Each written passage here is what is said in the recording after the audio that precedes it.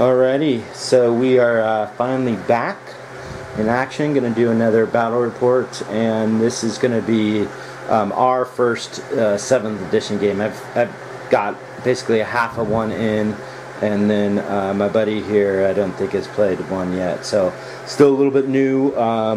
So still learning the rules, but that's kind of basically about it. So the table is this kind of city fight table. We're going to use the rules for like all the buildings that are from the book. So any of the gray buildings here are the ones that you can, I think here, back over there, where you could re-roll mysterious objectives. Then we have the Mechanicum buildings. Then any of the blue ones are going to be the ones that give you the Adamantium Will and night vision, and then we'll use the Shrine's ability for that one. So we are going to play a Maelstrom mission, so we're going to try it out. So it's Deadlock. That's the one, you can kind of see what the deployment is. That's the one where you get 6 tactical cards first turn, and then 6th turn you can only have 1. I know that you need to use 2 decks. We're just going to use 1 for right now, so we'll kind of see how that works. We don't have 2 decks, don't feel like rolling. And then that's kind of about it. So we place all the objectives. So there is an objective here, which is 2. And we're just going to play this as just kind of a statue that gives cover behind it. Pretty much everything will be like a ruin. It'll give 4 up cover behind it. So this would be behind them. Over here would be behind that. Everything else that's ruins would be if you're in there. So anyway, so that's number 2. Up top, up here is number 3. In the very middle is number 6. Up on top of this kind of mausoleum thing, that's a 1. That's objective 1. In front of the shrine is 5. And dude, that's awesome because that's a fallen right there in front of the shrine. We're gonna hunt him down. And then where's the other one? So over here, which is 4. So I believe that's all of them. So my opponent went deployed first. He basically just deployed a bastion of his, and then he has Codiez, a level 2 Psyker, and a Devastator squad up on the top. Looks like with 2 las cannons, a Multi-Melta, and a plasma cannon. Okay, and it has the Icarus las cannon on there. There's a librarian up there too. And a librarian up there too. So the librarian has, let's see, this is just kind of my real quick notes. Librarian has forewarning, precognition, and the Primaris Power Supprescience. The Primaris Psyker has forewarning, Skyre's Graze, and the Prescience. And then Codiez has Prescience, and then he rolled for Crush Telekinesis. So he's taken basically Imperial Guard. That's your main. Yep. Space Marines, Iron Hands. Yep. Yeah, as a second, and then just adding Cotias to it. So in there we have what's on top. In the inside is 5 tactical guys with the Primaris Psyker. He has a Vulture. He has 3 veteran squads in Valkyries, right? Pask with another 1 Leman Russ. So, and that's your Warlord. And that is, and they have Punishers.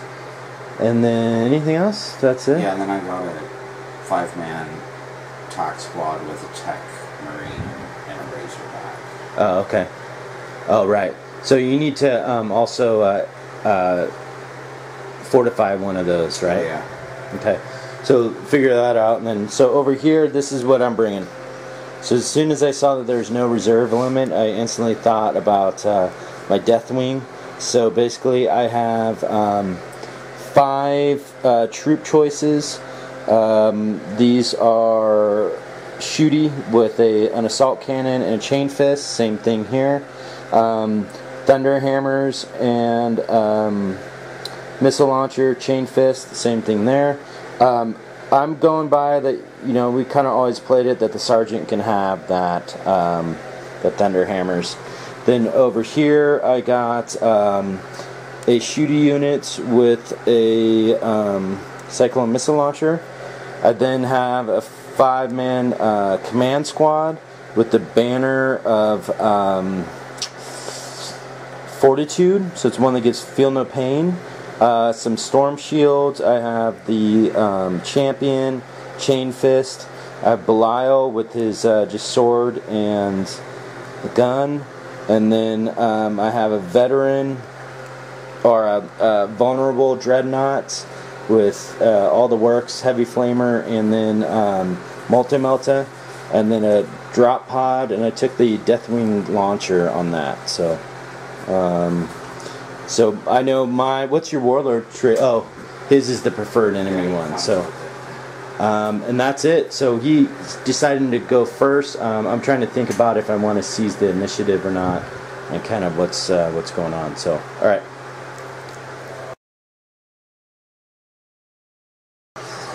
Okay, so end of turn 1. Holy shit, dude. It was kind of crazy. First of all, I tried to seize the initiative. I got a 6, which was looking good, and Kodia's made me re-roll it. So good for him. Yeah, and the thing that I realized about the Deathwing now too is the old rules. It was the current rule says after you deploy or get your warlord trait, you choose what turn you want to come in.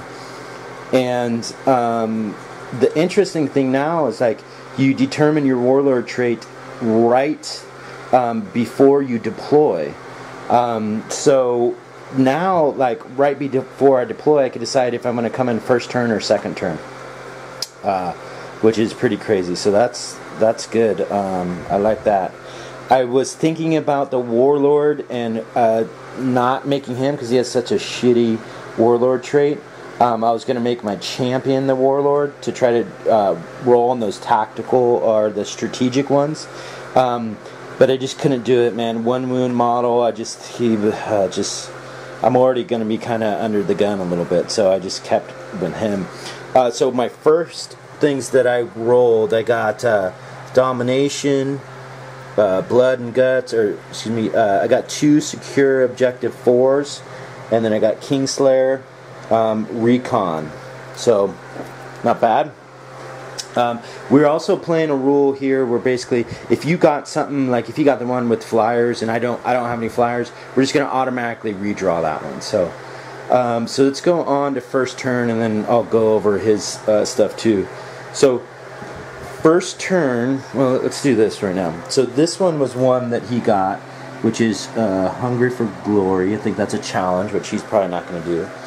He got Secure Objective 5, No Prisoners, Secure Objective 2, Secure Objective 2, and then he Secure Objective 5 again, so he has 2 of those.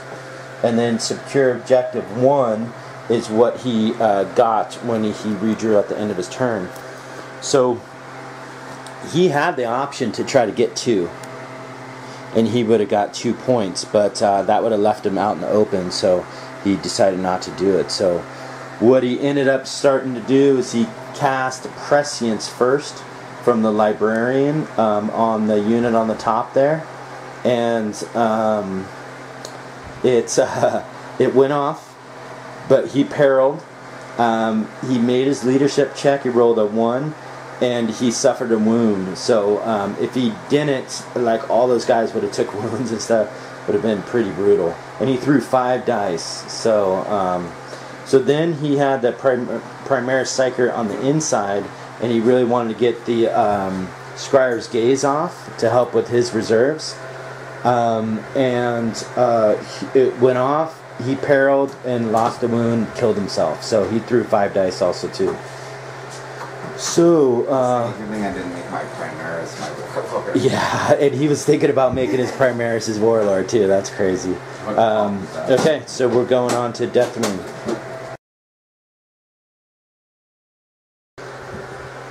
Alrighty, so end of Deathwing turn 1. So everything came in. So let's see here.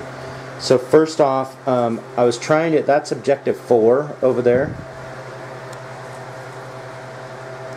And I was trying to land close over there. Totally forgot about Codia's ability to like shoot at anything at 4, or excuse me, anything within 12 inches. So I landed over here. It was in the 12 inches. He fired at him, killed 2 of my guys.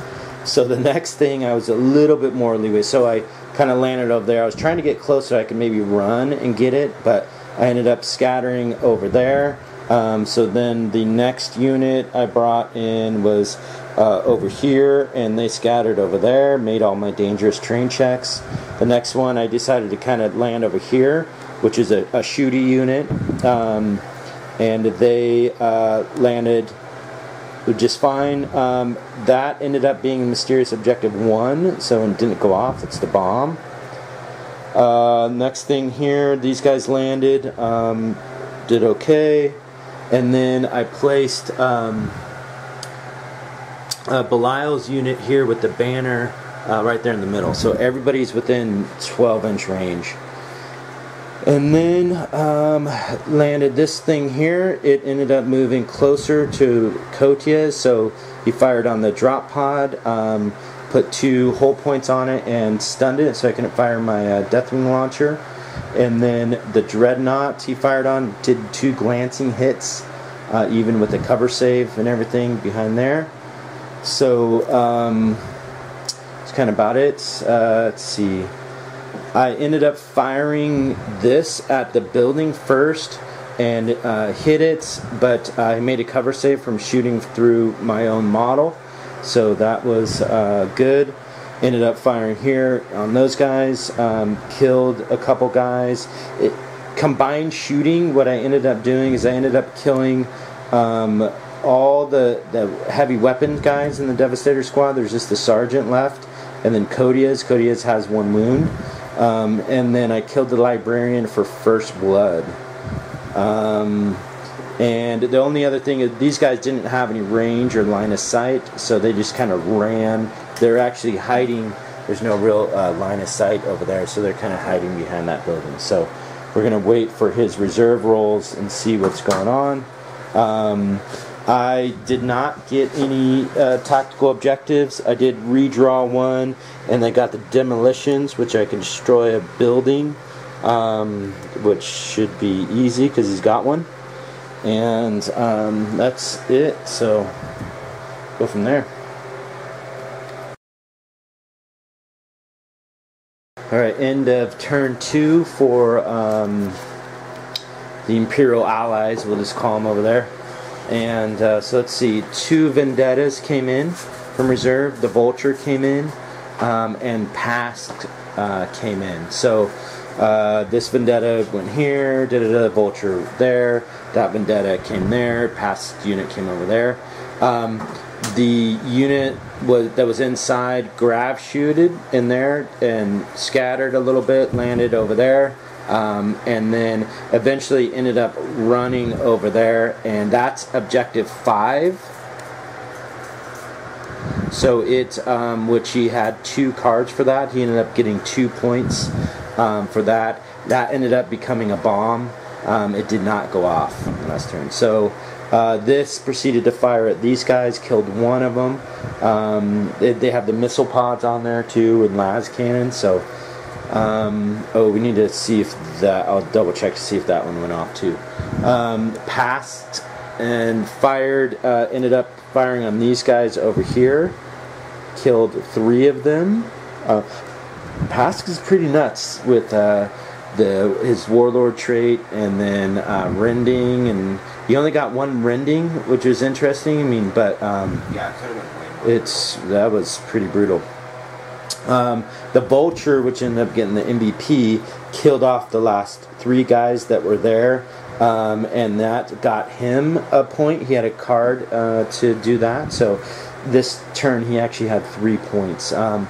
The 5-man tactical squad that was inside the Bastion kind of moved out. They fired on the melta gun on him, didn't do anything. Codiez moved down 1 into there, tried to do crush on him, and didn't end up, went off, everything was okay, didn't end up doing a glance or a pin to him.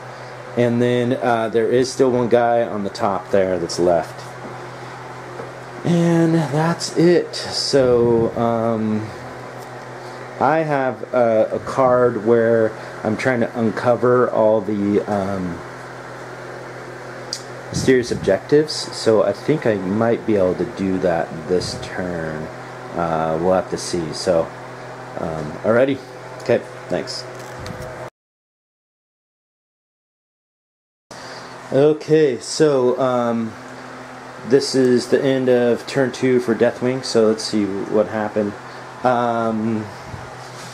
So I was able to uncover all the mysterious objectives, which was good. So these guys had ran up, did that one.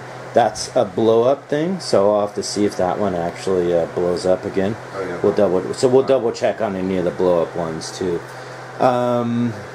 Let's see. So he moved up over here, fired on that, didn't really do anything. He ended up assaulting it, and ended up destroying it and killing the guy that was on the top, and killing Kotias, which was inside.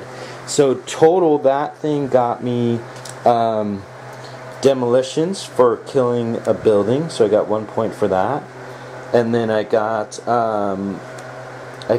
one, and I got this. I actually killed 3 units, so I rolled a D3. I still only got 1. Because the bastions, if a fortification or a building that's claimed is considered a unit by that player, so that would be 1. And then I got recon, so everything kind of moved up. These guys were able to move up. They fired at the flyer, couldn't do anything. He moved over just to kind of stay within range for feel no pain. I tried to get those guys to run over and hopefully get to that so I could do my other claim 4 tactical cards, but couldn't get it. So that's going to be a rough one. These guys had to run, but with their run move, they were able to uncover that objective. So I got 4 tactical objectives, and I got 1 for First Blood. And then how many do you have? 3. So 3. So pretty good so far. All right. Okay, so end of the Imperials Allies turn 3. So a couple things. So he drew some more cards. Objective 6, Objective 6, and then Objective 1. Over this turn, he wasn't able to get any. And then he discarded 1 that he had from earlier. So let's see. Pask and those, that's actually both Punishers. Just don't have it modeled right there. But shot at my 2 Deathwing that were there, ended up killing them. So it's good, kept me from getting Objective 4, which is right there. Those guys just moved over and ran that way.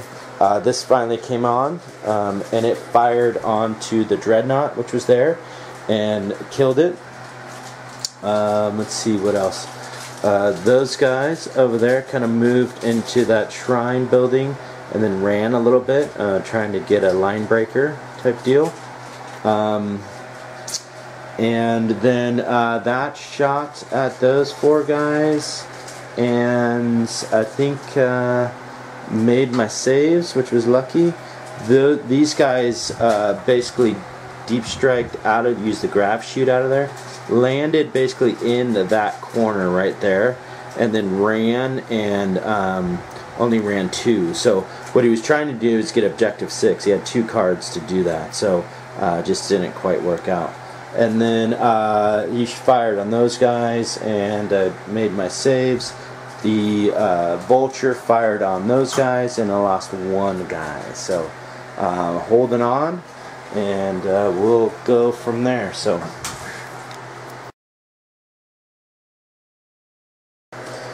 end of Dark Angels turn 3, and not too eventful. So I drew Overwhelming Firepower, which I should have been able to do, and I did not. And then Big Game Hunter, and I did not do that either. So let's see. These guys just kind of moved up and over a little bit. I wanted to start whittling on those guys. Killed 2 of them. These guys moved through cover over into this area, so they can be in line of sight to shoot at the squad that was there, the veterans. They ended up shooting at them. In combination, these guys shot at them, had a heavy flamer, killed quite a few, and then went to go do some charges. These guys made the charge, ended up killing them, rolled double ones for those guys, and so they just ended up staying there. Back out here, the drop pod was out of range to do anything, and then these guys had moved up, trying to get objective 4 once again. They fired on the tactical squads that were there, killed 1, they failed their morale check, and then went back 6 inches. So that's it. So we're going to turn 4.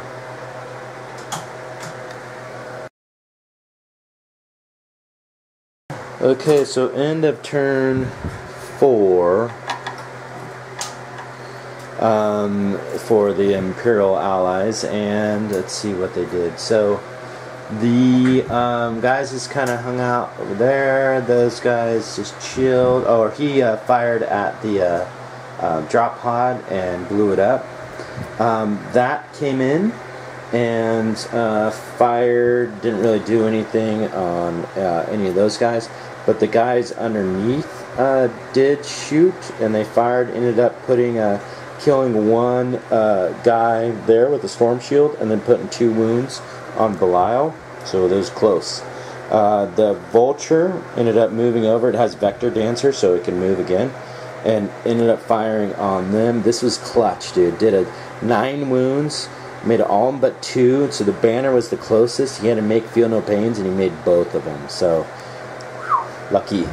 And then Pask and the unit just annihilated. Pask pretty much by himself just killed all those guys that were there. So I even had a 4-up cover from being around there, and then +1 cover for the serious objective, and just died. A bunch of rending hits and everything. So that's it. Those guys over there are running, so they pretty much got line breaker over there. So okay, that's it. And just to follow up, so no other tactical objectives were got on that turn. So he had 2 to secure 6, and then he had 1 to secure number 1, and neither of those were done. Okay, so in really quick turn. So I have 3 units left basically. Well, 4 with Belial, but so my 3 cards that I had left was secure objective 4 twice, and then I had completely kill unit by shooting at it. So through moving and then running, I was able to secure that objective, which got me 2 points. And then I was able to kind of combine heavy flamer and then shooting at that unit and kill it out. So that's it. The 2 cards that he had left were secure 6. So we're calling it, because I now have 8 points. I would have 9 with line breaker. And then he has 3 points. So, well, 4 with there. So, and with the objectives going less and less, basically we having 2 and then we're having 1, it'd be tough to kind of go through. So overall it's fun. What'd you think? Yeah. So, I liked it. The objectives got a little bit crazy. You gotta be mobile. Yeah, you have to be mobile. The thing that was interesting that I think the take on this is, like, in a 6th edition game, this list with like flyers and everything would just wreak havoc, you know, because of what we do with these cards and how it was, because they can't necessarily claim anything, and that's a lot of points, you know, that sometimes it kind of evened it out, you know. They were still murdering stuff, and I think the Valkyrie being 10, and then the Vendetta being a transport of capacity of 6 was huge. Yeah. Because if those were Vendettas, it'd be all over, you know, because that would have made a big difference. And then what I, you know, trying to do is, like, I guess with this Deathwing list is if I could place the objectives this, you know, this way here, it helps me out, you know. So I guess the thing to do versus it is kind of like really, you know, place the objectives all over the place, which would help. But it was fun. It was good. So cool.